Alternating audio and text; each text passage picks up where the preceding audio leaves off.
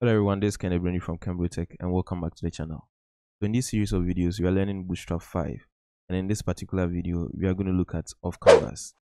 So we'll go into the Bootstrap documentation website, and that's getbootstrap.com. I'll leave the link in the description below.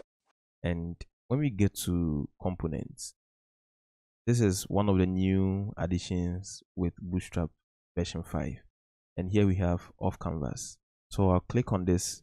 Over here, it says build hidden sidebars into your projects for navigation, shopping carts, and more with a few classes and a JavaScript plugin. So how it works, these are information you can read later on, but I'm just going to demonstrate over here. So there's a live demo option over here, and we have these buttons. Okay, so this with an href link, and we have another one with a button, and these are the href link and the button. Now what I'm going to do is I'm just going to copy this. Okay, so I'll do a Control-C, grab everything over here, come into VS Code, and put out a class container. So inside of my container class, I'll paste this inside.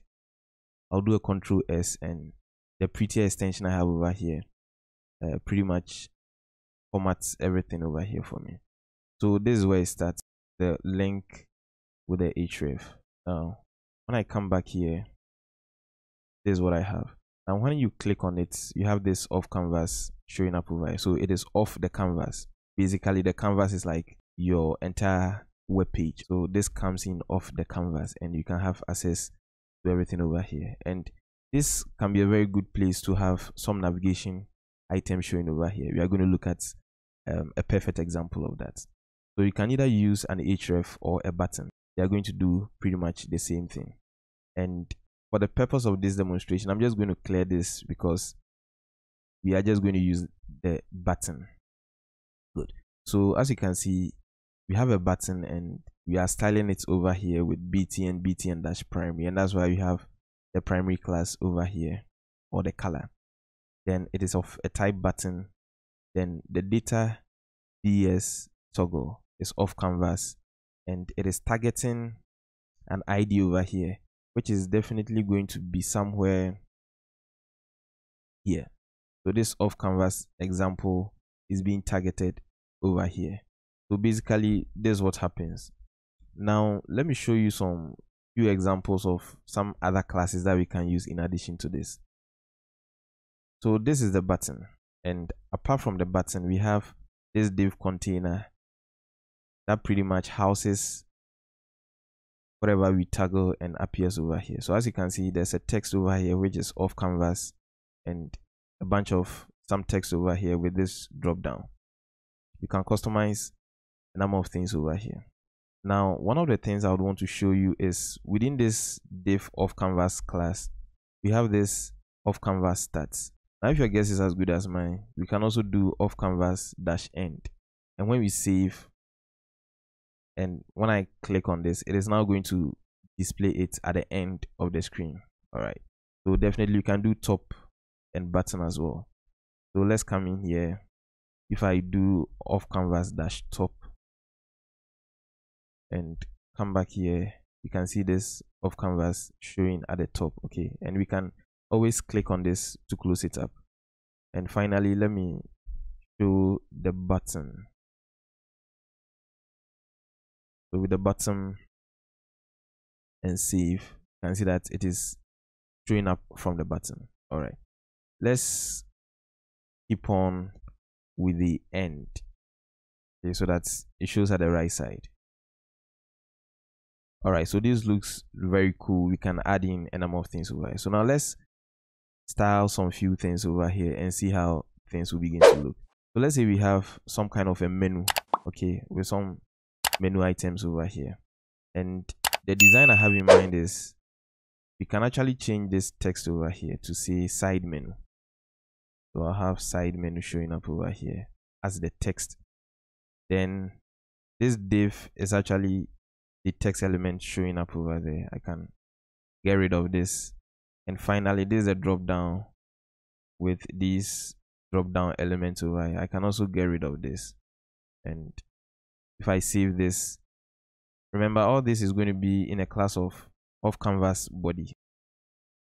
So when I save and come back and click on this, you can see that if you now have side menu and there's nothing much over here. All right, so you're going to put some kind of a list group item over here, and we've already discussed list groups. So for instance, let's have a UL element and let's have LIs. Okay, so we can do item 1, and if I'm to duplicate this a number of times and save, and if you have to come back here, you are definitely going to see this showing up over here.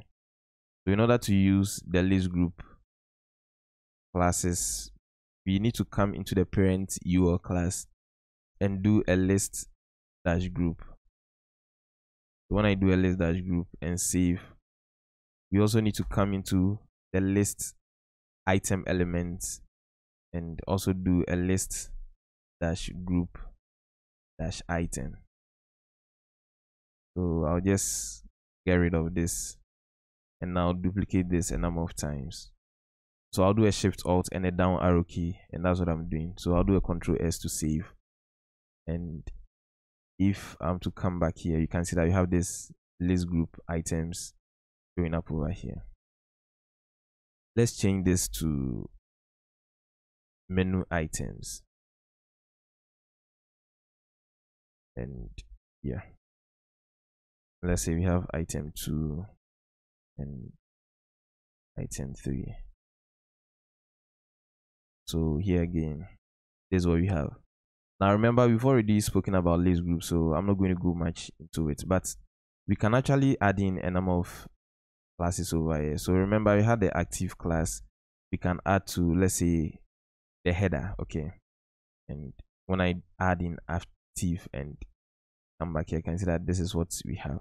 We can also make this link tags or anchor tags, and let me just show that example. So in order to do that, let me just clear everything we have over here, and let's use an anchor tag like this. So I have item 1, and inside of this I can now have the class of list group dash item, and I'll do a Shift Alt and the down arrow key to duplicate it a number of times. And now when I save this and come back here, now these are clickable links that can link me to other pages of the website. So one of the last things I would want to talk about is when you have this Offcanvas. Okay, by default, what you have over here. Now when I click on this and I decide to scroll, I cannot scroll. In fact, I'm trying to scroll, but I cannot scroll off this canvas. Okay, and neither can I mean, the only thing I have access is what I have over here. I cannot scroll. So now I can scroll because I've not activated the Offcanvas, but when I click on it, I cannot scroll. All right, so we can actually make this scrollable, and in order to do that, we just need to come into the Offcanvas. There's a div, the Offcanvas div element over here, and add in a number of attributes. So we can do data dash bs dash scroll, and we are going to set this to true. So that's going to be the attributes. So when we set this to true, and now when I come back here and click on this, I can now scroll along this. Okay, all right, now you can see that this area is also shaded dark. Okay, we can also get rid of that, and that's also going to be another attribute, and that's going to be data dash bs dash backdrop. We have backdrop like this, and you can also set this to, I mean, it's either going to be a false or a true. So when I set this to false and come back over here, now when I click on this, you can see that we still have this white. Okay, that shaded area doesn't appear. So there are a number of things you can do over here. You just have to customize it to suit what you really want to do. All right, so this is going to be the end of this video. Now, if you find this tutorial very interesting, there are a couple of ways you can help me grow my channel. Kindly subscribe to Cambotech, and don't forget to hit on the notification button, so that anytime I release a video, you'll be duly notified. Also, share this video with friends and family who find this content very useful. At Cambotech, we say learn programming. You can do it. Bye bye, and catch you in the next video.